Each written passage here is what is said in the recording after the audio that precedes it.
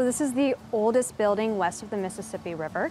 It was originally built prior to 1828 by a French fur trader, Arriandeaux, which is why we call it the Arriandeaux Log Cabin.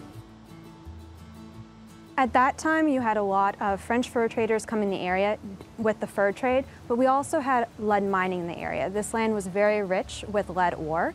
You had the gold rush in California, and here you had the lead rush.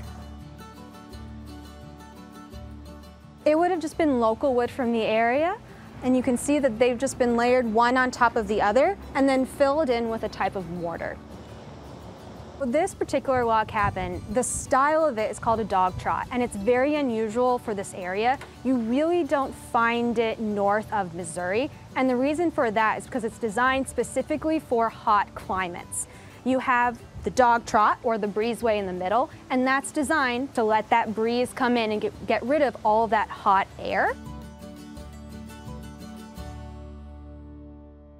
All right, and we'll just open the door so you can head on inside and see what it's like. We believe that the reason why this building was built, especially the way it was because half of it was permanent living residence for Arriandeaux, and the other would have been his business where he did all of his trade from. We have two fireplaces, one on either end. We feel as if one might be original, but there's no way to specifically say for sure. And the reason why we tend to think that they are not original is because they have been put into the walls permanently, where traditionally a fireplace for a log cabin would have been removable in case if it went up in flames. You could just go outside and actually pull it away from the cabin so that for the whole cabin wouldn't go up in flames. This was originally located in what is now downtown Dubuque, right close to where our current cathedral is, so Locust and 2nd Street. When this log cabin was originally discovered, it had red cladding on it. They were taking it off and they're like, oh my God, there's a log cabin here. We need to save this, it's part of our history. So what they did is they originally moved it up to Eagle Point Park, and it became a place where you could have a picnic, you could rent it out for, a weekend camping trip.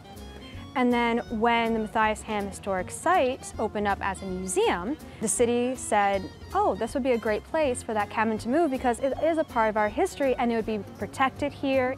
And this is where visitors could really come and see and for us to interpret what life was here in Iowa back before it became open for settlement.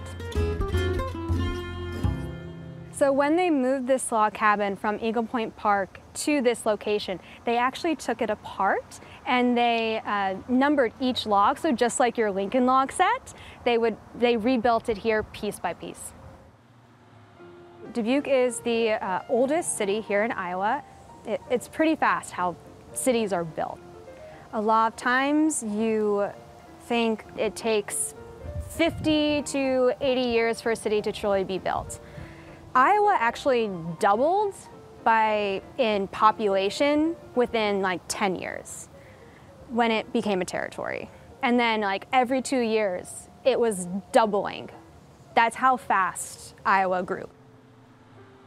This was all untamed land where people saw an opportunity to make money and to expand.